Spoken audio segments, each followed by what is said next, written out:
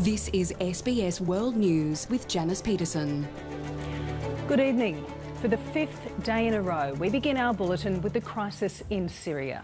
For the fifth day in a row, we report on the unabated attacks on eastern Ghouta, despite a unanimous United Nations vote for a national ceasefire. That supposed ceasefire has become, in reality, daily 5-hour pauses. Enough time, it's claimed, for aid to get in and civilians to escape the besieged district. But despite Russia's insistence that large numbers of people have fled, there's no evidence to back that up. And so, for 6 years, 11 months, 1 week and 6 days in a row, the civil war in Syria continues. The bombs keep falling and the children keep dying.